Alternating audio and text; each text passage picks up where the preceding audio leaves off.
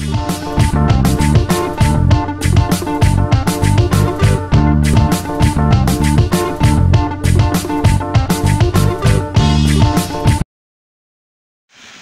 there, and welcome back to another video here today. So I'm going to start with an introduction. God, I hate when I mix up my words like that. Anyway, we're going to start with an introduction today, where I'm going to be telling you my name and some stuff about myself, since I've never really done that before. So my name is Rishti, but you can also call me Mischief, because Rishti translates to the word mischief. And no, I will never be showing my face. I don't like how I look. I look like a monster. I did a video painting myself, and it came out as a monster. Something else that I would like to say once again is that I'm not an artist in any way whatsoever, and I'm just making this video for fun. This is my sketchbook, and it's one that I made myself. I have other sketchbooks, I just don't like the way they look, or anything about them. And I will do a video where I show you my old sketchbooks. I did one before, but I'm going to make another one soon. And I'm going to get into today's drawing in a few minutes. I'm just doing this to basically show you. I've done something basically called a garden before, where I used plants like these here. You're not really seeing the ones over here, but I used these in the garden. And I like how they look. There's some more here. The eyes, the lips, the ears, the nose. So I'll be adding some more to it, but I decided I want an underwater theme. This is something that I did late one night, and it's basically a mirror reflecting the image in front of it. I really don't know how to use don't know how to draw mirrors. These are some that I saw on Pinterest, and I just decided to do it. Oh no, wait. This one I did a while back, and I just redid it, but the girl, she came out a bit thicker than I was hoping for. These are some old ones that I just did. Oh, these were from Pinterest, but that is not what I'm here to show today. That would be these. The sea life. So I'm going to be starting the next theme soon, even though I haven't finished the other one that I've started, which was basically the garden, but it just takes a lot of time, and I'm running out of ink. So I just want to finish this here soon, and we need to start with our character for what we're going to draw for this idea here. And the camera's not really focusing, is it? Okay, there we go. These are some of the things that I will be working on. And like I said, we need to start working on a character. For my character, I want it to be a girl. Obviously, I like drawing girls, but I haven't really come up with it ages yet. So I'm going to guess a child, and she's underwater, and she's going to be looking at the fishes and stuff like that. So we're going to start that in a few. And I know my sketchbook is not coming to end. I just skipped to the back. We still have all of this and all of these here. Oh, something that I was working on when I was working on the design for the girl in the garden. These are some of the things that I was looking at for her. Anyway, we're going to cut to the video now. So now we're going to start on the design with the girl in the underwater ocean thingy. I am currently watching Grimm with nothing much to do. Anyways, let me just talk about this hair. And I just realized some stuff are getting into the photos, mainly because I was leaning on the table. I usually do that, but I've never had a camera facing this much this way, and I really didn't want this to happen. Anyway, I did a speed through of it, so it's gonna go a bit faster, but then I did the plants and stuff inside, which admittedly took up a lot of time. And I was thinking about painting it in skin color, but then I was like, I wanted her to be a different shade of color, and she's underwater, so someone who is breathing underwater obviously isn't going to be alive. She's going to be dead, like really dead type of dead. So I decided to put her as that while I fill in the plants. I was looking back and trying to get the drawings. I wanted to put in turtles and everything else that I did, but of course I didn't have enough space, and I know I could have just crammed everything in, but I decided not to. Maybe later on I'm going to do a bigger version of this hair where I can put in everything, and maybe put in more fishes, because I think the whole idea of being underwater, you should be able to see more fishes. But then again, she's a human underwater, and she's a dead human underwater, so I think she scared away the fishes, and only the bravest are swimming around her.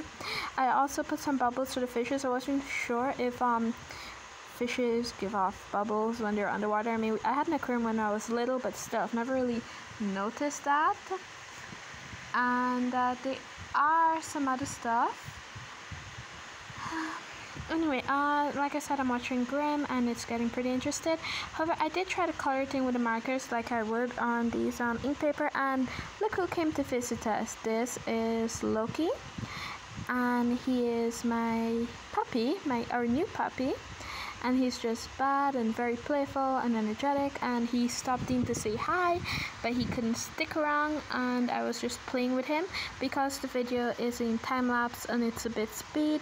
It looks like I was being a bit too hard on him, but I really wasn't. I had to put him down back, and he continued to bite on my feet, which were dangling off the chair. I really did try to color this in with markers, but I just don't like how it looked on markers. I mean, it feels as though the ink is running out when I'm using it on this paper, but I'm using it on the other paper. It just moves so smooth and nice, and I don't know why. What's the difference between the two? So I decided to open up my water palette and just paint out with that, even though I also hate painting with water paint on this, because when I do the liner and then I do the water paint, I don't like the way it looks. It just blocks everything up, and then I'm just gonna have to go in back with line work again. Anyway, I painted these green the way I wanted it to be, and then I would have to go in and paint the other colors. And I really think that I could have done more in the background. It kind of looks a bit plain. I should have done more in the background. Anyway, I'm still trying to fix this. There will be a photo of the line work at the end of this video, so you can take a screenshot and print it out or trace it and color it in with whatever you would like. Whatever way you would like to color it in, you can do so with the line work at the end of it. And maybe if you want to add in a few more stuff, you can do so. And again, if you ever do it and you want to send me how it looks, I would be very happy, and you could do so by sending it to my email address. Oh, I just realized the blue looks like gray on the camera. It's all blue, but now looking at it, it looks like gray, and that blue that I love so much because of how it looks off the camera. It just looks so pretty, but now looking at it through here, it just looks a bit weird. And I think that's because the camera wasn't focusing. Anyway, I realized that at the back was a bit too empty and not a nice way to end off the reef area, so I went in and I just added in some more, and she's walking on some stones, but I didn't really know how to paint in the stones, so I did them in a bunch of different colors, from black to brown to a lighter brown to a type of a yellow brownish color, and then I fill in the spots with gray. But you're not really seeing the gray, it just looks like brown, but there are some distinct pattern from it. And now I just realized that I painted that entire thing in green because I got so distracted with how pretty the green looks. Like, I just like it as like a kind of yellowish green, and filling the other parts with brown. Then we have our very pretty little seahorses, and I just realized that this seahorse towards the right corner doesn't have that little ear fin while the others do, so that's why it looks so weird. Like, I was wondering, why does this guy look so weird from the others? But then I just realized, oh, that's why it doesn't have in the little ear fin or whatever that is that's in the corner. And then I went in and painted the entire background in blue. Oh, I put in some whales. Those are actually whales, but because they're so far into the background, because we know whales are these enormous creatures, and so that's what I decided to do. Put them in that way that you're just gonna see like a dark outline of them, because they're so far away. And even though they're so far away, they're actually still so big. Then when it came to the hair, I could have painted the hair a next color, but I decided that I was gonna go with green. I really don't know why. And then her little bondage top, which in one of my videos no, actually I didn't show the bondage, how to draw that part before, but I will. And then I decided to paint her skin kind of like a bluish color because she is underwater, so you know she's dead. Her skin isn't going to be brown or black or anything, so I decided to give her this sort of greenish bluish color skin, and went in with white to show some spots that were standing out a bit. And finally the camera focused a bit, and I really think I messed her eyes up here because the nib of the pen was so fat and her eyes are like so tiny that I really didn't like what I did with it. I don't know, I just don't like what happened to it there. And I did a drawing that is behind the desk, but you're not here for that drawing. You're here for her. I was thinking about the name, and I was thinking maybe I could name her Aqua, but Aqua sounds so subtle. It just sounds so cliche. So maybe Mer for a mermaid. So I think her name's going to be Mer. M-E-R-I.